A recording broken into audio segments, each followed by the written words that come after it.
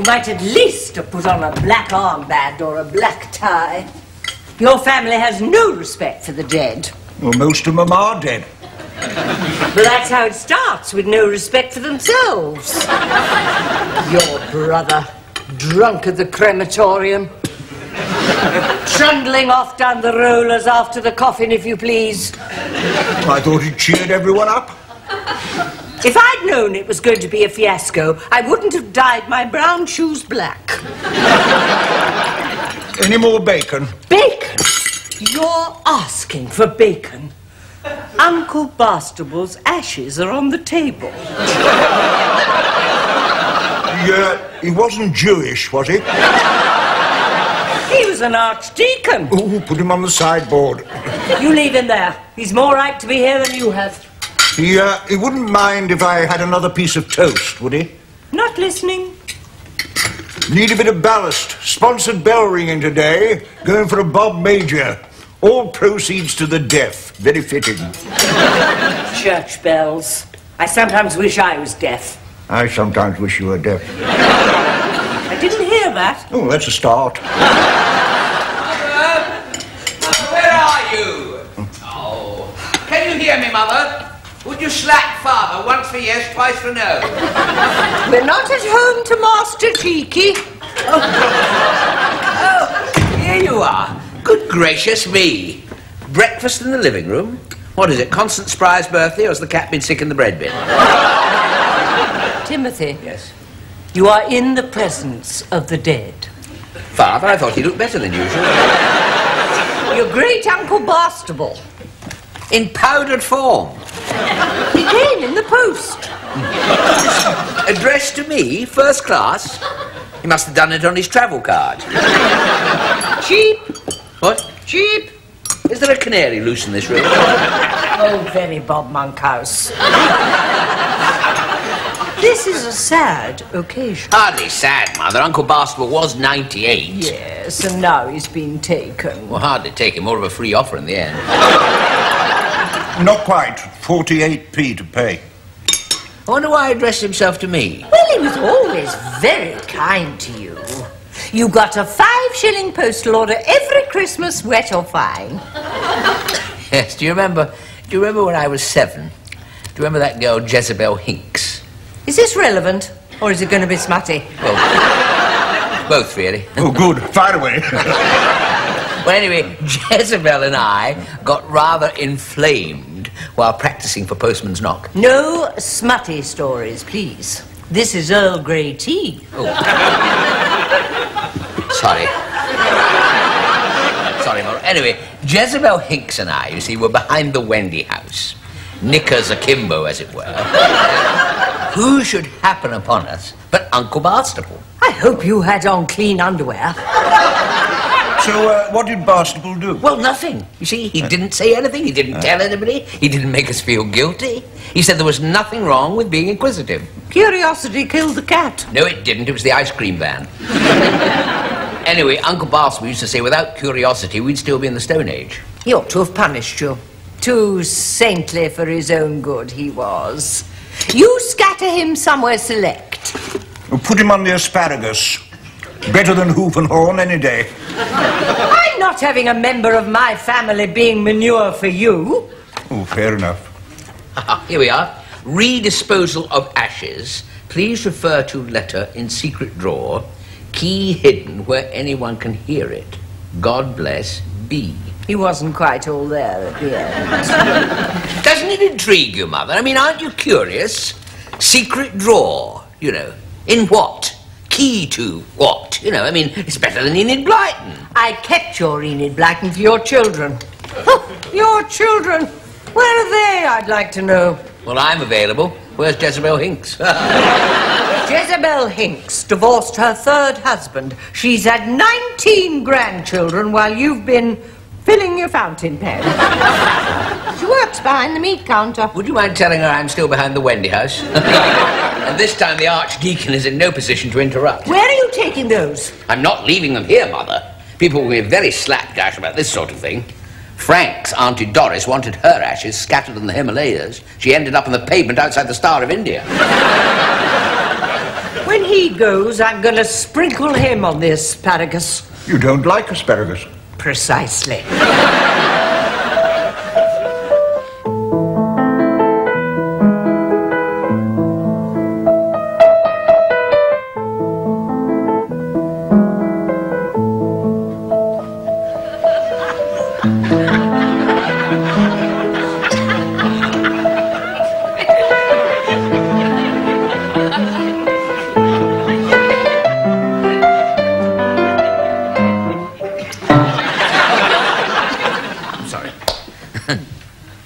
Just, I think you're sitting there that's doing it.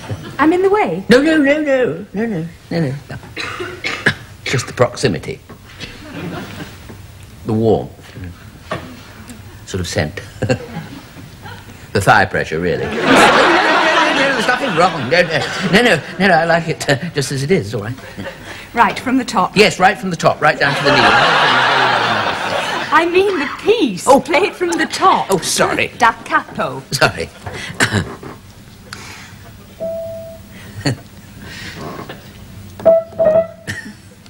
Would you like to come to tea today? I'm sorry? Would you like to come to tea today? You know, just a sort of normal middle-class tea, 4 o'clock in the afternoon. Don't have to if you don't want to. I'm packing. Oh, packing? I told you I'm going back to my aunt's in Oakhampton. Oh, that'll be fun. No, it won't. It'll be ghastly. I'll come to tea. Oh, all right. Oh, I don't know if I can be there. Oh, yes, that would be lovely. It won't be terribly exciting. It'll probably be this morning's Earl Grey tea bag revisited. I'll give Mother a long letter to post. By the time she's read it, we can have a quick cup. Why haven't you asked me before? Well, I wanted to get, to book 2 first. Make progress before making progress. But I'm going away. I know, but I'd forgotten. Oh. Da capo, from the top. Well, it's gone past. Oh, sorry, taking up your time. Well, I'll work on that first bit and get it all. I'll take Uncle Barstable, if I may. Oh, I meant to ask you about that. We had this note with Uncle Barstable saying, key hidden where anyone can hear it. Now, do you suppose that might be a musical key? Oh, sorry, but it's gone past. Come in, Janet. Wait a minute. I know you. It's Janet Allboys, the singer. Janet Allboys. Goodness me! I heard you singing once in the Delaware Pavilion, Bexhill.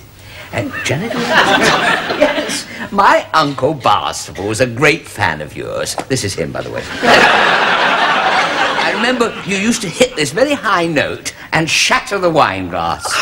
My party trick.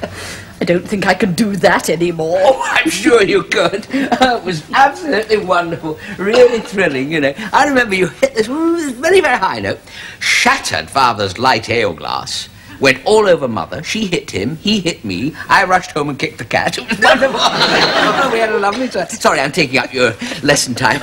Well, it's a great pleasure to meet you. Thank you. Bye-bye. Right.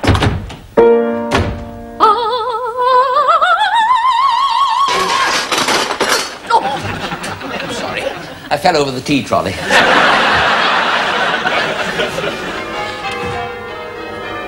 that you, Timothy? No, it's the Bernard Manning fan club. Have you wiped your feet? One of us has, the other one hasn't. I'm up here. In heaven? Already? Were there no formalities? I want you to come up here and shut out the noise of those dreadful bells. They're ringing in this direction on purpose. And your father keeps missing his turn. He knows it annoys me. Timothy. What are you doing, Mother? Learning to play the hot water bottle? Or are you planning to fly south for the winter? No! Sit down, yes. Timmykins. Yes, Mummykins, yes. Now, have you ever thought about going into the church? What, out of the rain, you mean, or something? No, I mean taking orders. Oh, sorry, being a waiter. Holy orders, becoming a parson. But I can't become a parson, Mother. I'm 43, I'm a librarian. Well, you speak nicely. Well, so does Basil Brush. I couldn't become a vicar, Mother. I mean, I have wicked thoughts. No, you don't. I do. I had one today during my piano lesson. Two, as a matter of fact. Anyway, it wouldn't work, Mother. Don't you remember last Christmas when I tried to read the lesson? I couldn't see over the pulpit. You could stand on a brick. I can't spend my life standing on a brick, Mother. Anyway, I haven't had the call. I'm calling you. And we know there's a vacancy.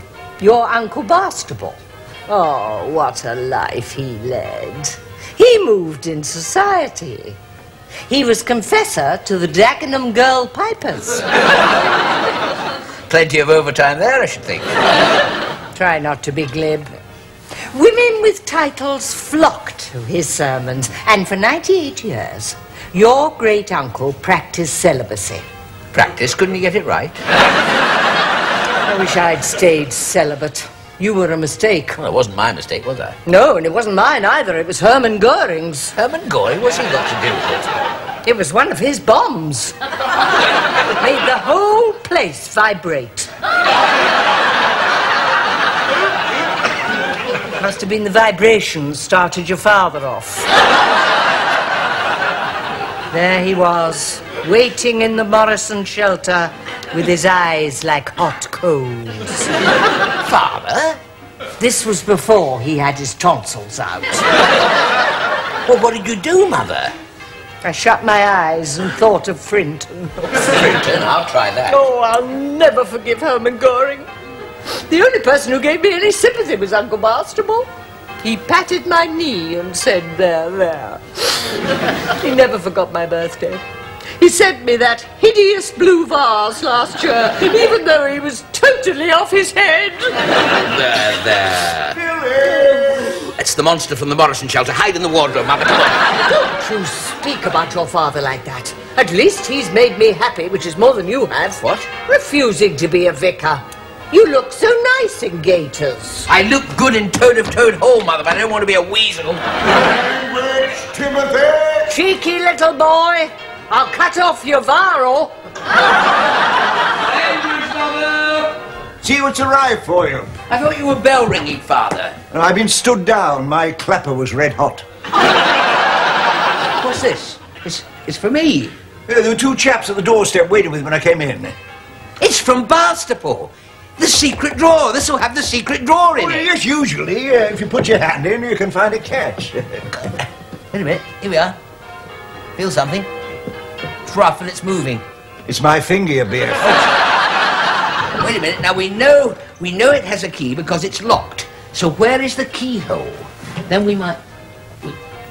Mother's right. You have got eyes like hot coals. Tell me about the Morrison shelter. The Morrison. Oh, the games we used to play on top of that. On top? Was it safe? Ping pong, blue football. We were talking about underneath the Morrison shelter. During the air raids. Oh, no, we tried to avoid that. Your mother wouldn't leave me alone. I was saved by the all-clear many a night. What? Sydney, get that hat off. Told you, insatiable. What's this rubbish? It's from Uncle Barstable. Oh, it's beautiful. I'll have it in my room. It's for me, Mother. Then get it outside. You're putting on your best suit, and you and I are going to dispose of those ash things. I can't, Mother. We haven't solved the riddle, and Miss Clanger's coming to tea anyway. Who? My piano teacher. Clanger? That rings a bell. A maid like that, you'll be desperate to get married. I'm not having you in there on the sofa with some pianist woman who's all fingers. I was hoping we might have an air raid. Oh, Jack. What was that for? It's your fault he's here in the first place. Psst. Psst.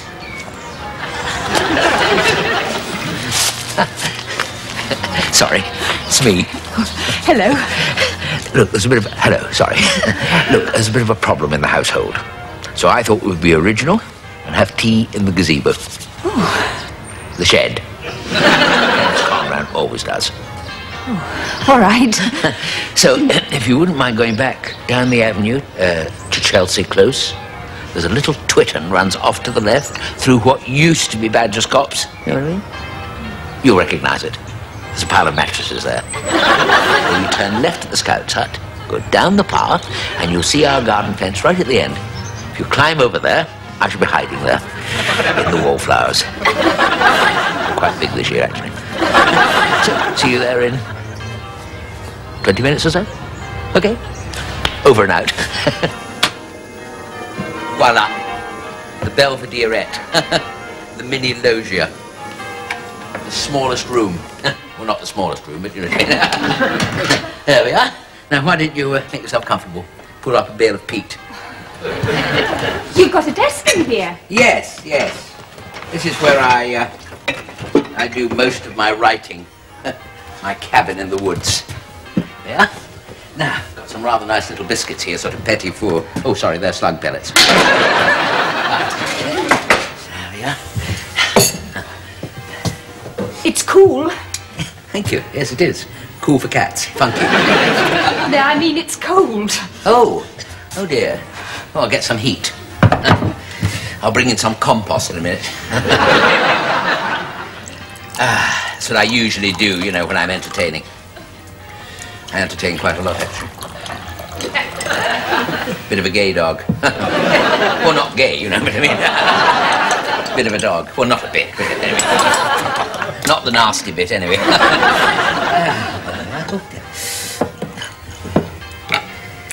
I'm going back to my aunt's tomorrow. Oh. So this is, this is sort of goodbye then, is it? The first time I saw you, I thought... What do you think? I thought, he's all right. Did you really? Goodness me. Goodness me, you never said anything, did you? Goodness me, if only I'd known. Yes. On the other hand, you do want to change your name, don't you? What? You know, Clanger. No, I'm sorry, you haven't told me what your first name is. Clarabelle.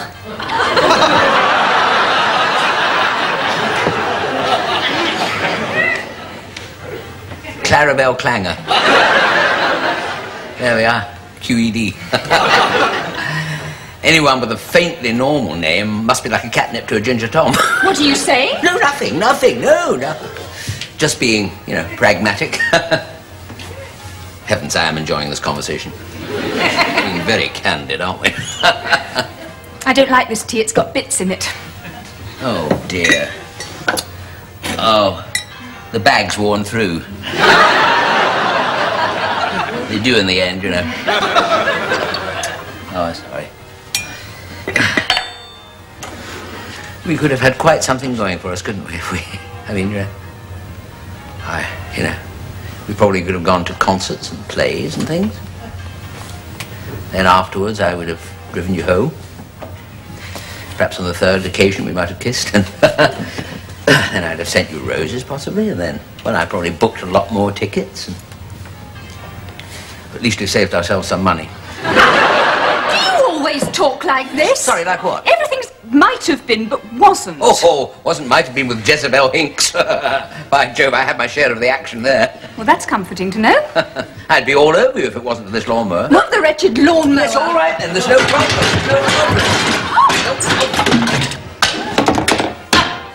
Look, we've done it. We've done it. How do you do? What have you done? We have found it, Mother. Well, I suppose you were bound to, sooner or later. Not that, Mother, the secret drawer. I'm Timothy's mummy. You must be Miss Clapper. Clanger. Never. Now, where has he put the key? I do hope he hasn't been all unnecessary. Come and have a proper cup of tea. Thank you. Tim, are you... I'll come along in a minute, Clara. Yes, just you carry on. Now, hidden where anyone can hear it. Now, where has he put it?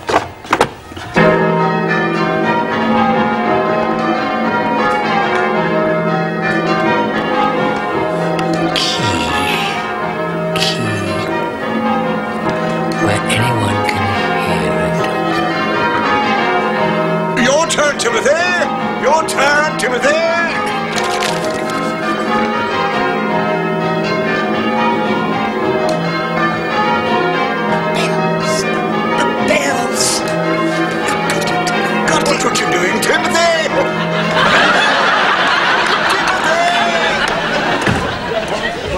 2 in the morning.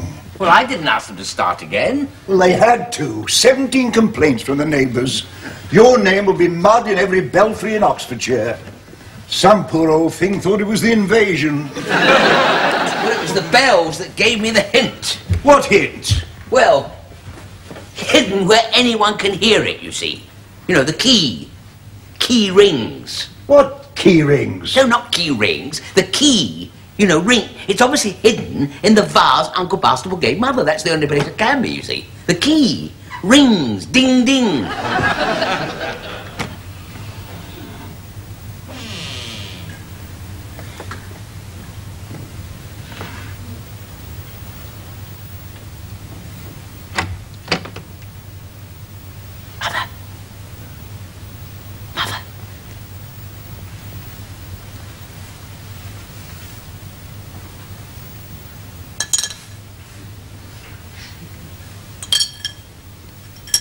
Who is it? Sidney? You wicked old thing. It isn't even the first Saturday in the month.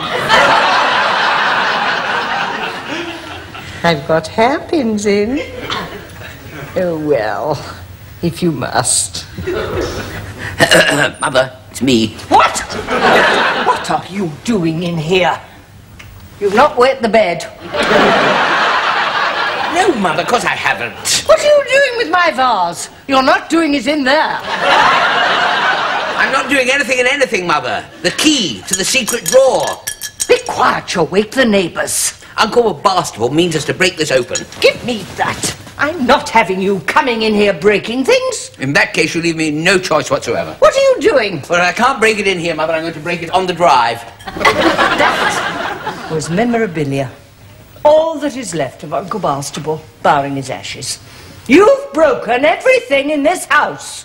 It was you broke the budgerigars mirror. 7 years bad luck that bird had. It should have been you. Fetch me my hairbrush. I'm going to get the key, Mother. Fetch! Mother, I am not a dog. I wish you were. I asked your father for a puppy and all I got was you. Who's throwing things about? This hit me on the back of the neck. What are you doing in the garden at this time of night? Oh, watering the odd spider. Find the odd spider in the back garden, Father. That settles it. Line up.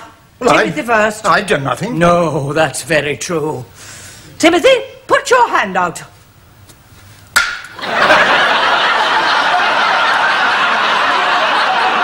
The blooming thing's unbreakable. Oh!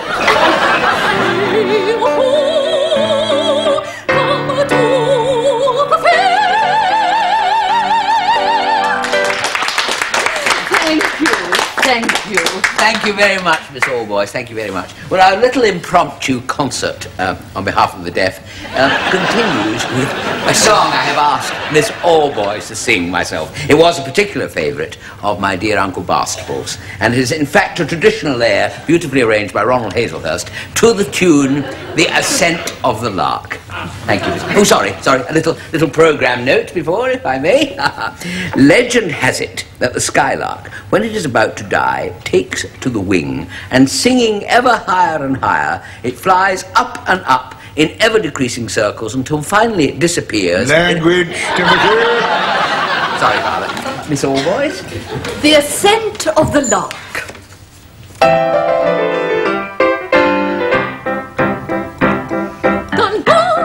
Tis I, and death is nigh. I ascend on high athwart the sky.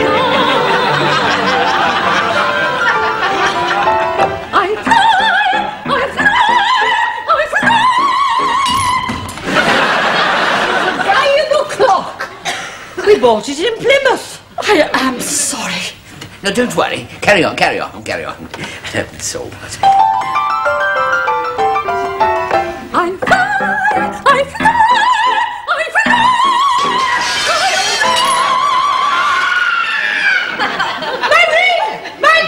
Ring! I've broken the diamond! You can't break a diamond, Mother. What are you telling me? It's paste, Sidney. It's paste, isn't it? A glass engagement ring. Well, it cost 30 bob. I got even that chap in the pub. All these years deceived. Well, you can take it back. And the other one. Would you mind singing the song again, Miss It's only a ring. We're all said and done. Stop me from hitting him with something. No, don't. Let her. Hit him. What's it got to do with you? In front of all these people. Why should I hit him? Well, hit something. Here's a key. Oh, Miss Clanger, I love you. Very impressive, Timothy, the way you worked this one out. I'm sorry Mother's not talking to your father, by the way. Oh, blessed relief. Here we are. It's coming. There we are. Ah, oh, look. Bottle of bells. Oh, nice one, Barstable. Here we are. My dear Timothy, well done. I knew you'd work out my little riddle. Why all the secrecy? Take a look at the diary and you'll soon understand. Diaries? That's a bit news of the world. Goodness me, look. Names of people. Title people. There's a duchess there. Marks out of 10. He wasn't such an archdeacon after all, was he? Sly old puss. Bit of a Casanova. Oh, don't tell your mother. Oh, goodness me. What else does he say? You're a librarian, Timothy. Keep my diary safe, and I'm sure you'll know a good place for my ashes. Last thing. We have each of us only got a short time in this vale of tears. So whenever you see a pair of sparkling eyes, and they're sparkling in your direction, raise your hat, introduce yourself, and press on with full sail. And never waste time regretting what might have been. Yours, etc., Uncle B. By gum, I'll do it. It's me, he means. Clarabelle. I've let her slip.